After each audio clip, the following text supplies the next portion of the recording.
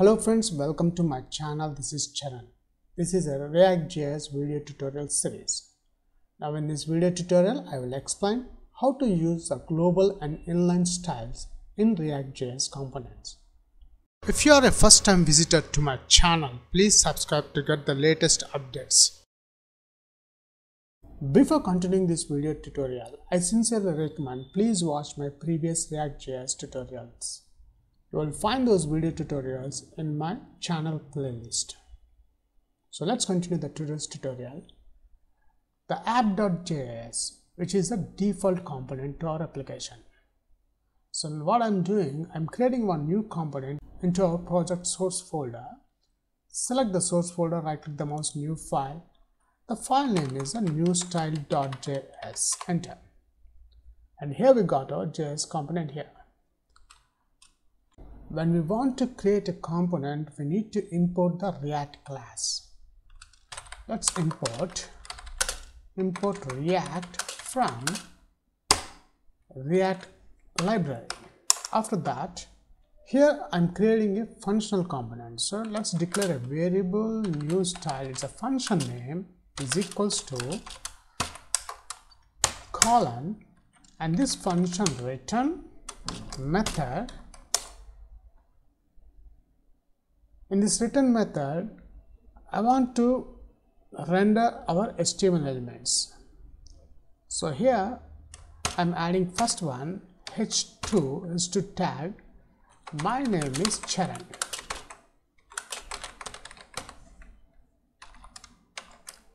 And after that, notice here when I try to add another element, see here I'm getting an error. The reason, in ReactJS, when we want to add multiple elements, we need to add one root element, which is a div tag. So make sure when you want to add multiple elements, all the elements must be between this div tag, which is a root element. After that, I'm adding one simple button element, button, click. That's it. Now the last most important step, we need to export default my style. My function name is a new style, colon. Let's save this file, save all. Now to render this component on the browser, in our application inside the source folder there is a index.js file. Let's open that one. Here we need to configure our component. If you notice here, the React DOM.render contains the app component, which is the default component of our application.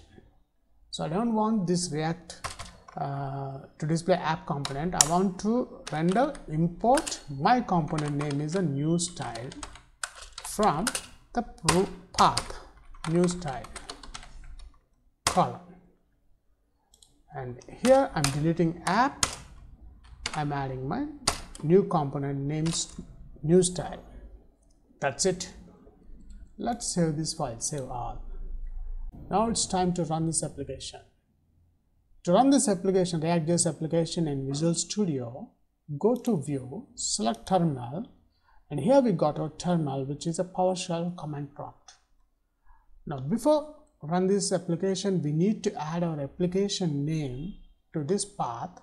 So cd first app. I'm changing the directory. Then let's add the command call npm NuGet package manager start, enter.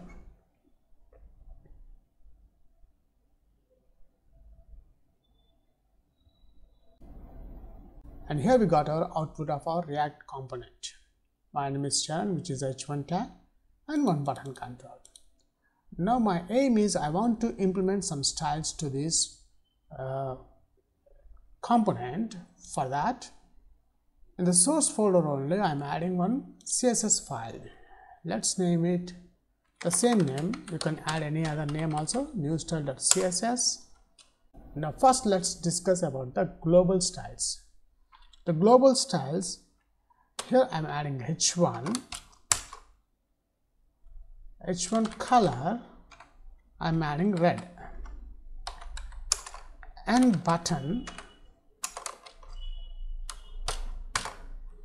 background color is blue. That's it. Let's save this file. Save all. Now I want to add this new style sheet CSS file in index.js file. So the default style sheet is index.css, which we don't require, but I'm leaving like that. After the new style, I'm importing between single quotes dot / new style.css. We need to add the extension colon. That's it. Let's save this file. Save all. Now let's check the new output. When I reload the browser, my name is Sharon, and click. What happened here? New style h1. This is h2. Sorry, h2. Save this file. Now we'll check the output. See here, my name is Sharon, and click. Now if you want to add font size is 50 pixels. Save this file. Let's check. Now what I'll do is, in app.js, I'm adding one more h2 tag here. This is app component. Save the file. In index.js, I want to display the app component also. So I'm adding the app component in the index.js file. Let's save this file. Compile successfully. Let's check the output. Reload the browser. See here, my name is Sharon, and in the ReactJS also, this is app component. The h2 tag is global. This is one component and this is another component. This is how we use the global styles. Now what I'm doing here, I'm adding one style called dot text color. The color is, I want to display is green.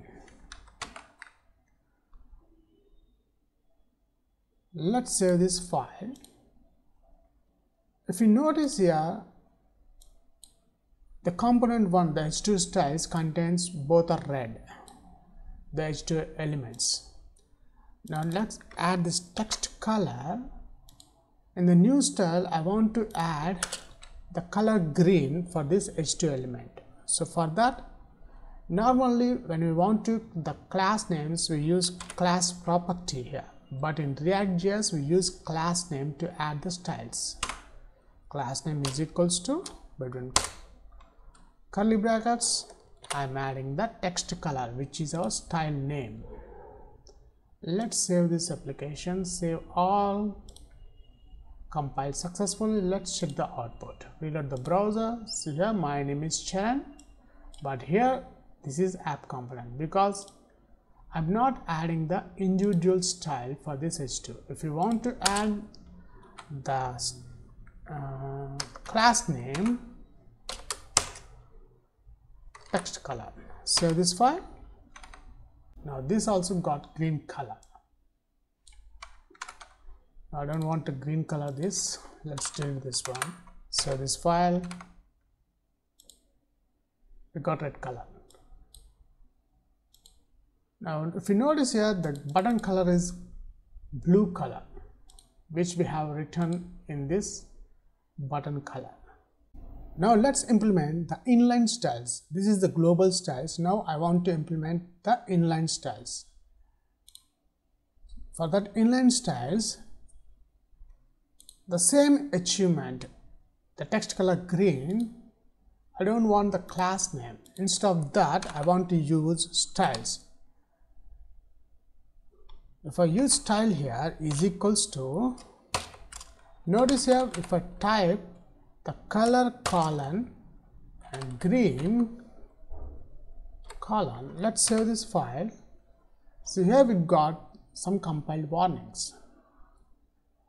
So this is not the right way to use inline styles in React.js. For that we have to use, let's declare a variable, give some name, let's give some styles. You can give any name to this variable, is equals to, between curly brackets, here I'm adding the color, colon. Now we need to add between single quotes, I'm adding green, comma, and font size, colon, 50 pixels. Now after that we need to add this styles variable to this h2 element. So for h2, let's add the style property is equals to, between curly brackets we need to add this variable styles. Now save this file, save all. We got a message compiled successfully. Let's check the output. So here my name is Charan. Let's increase the size is 150. Save the file, save all, reload the browser. See, my name is Charan.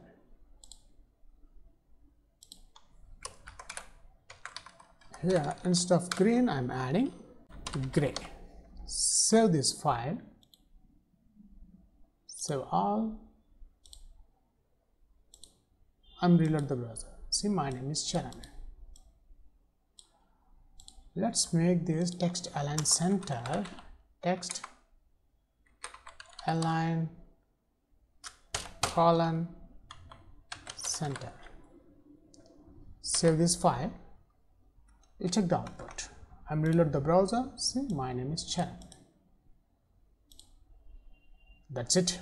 This is how we have to implement the styles globally and inline style sheets in React.js components.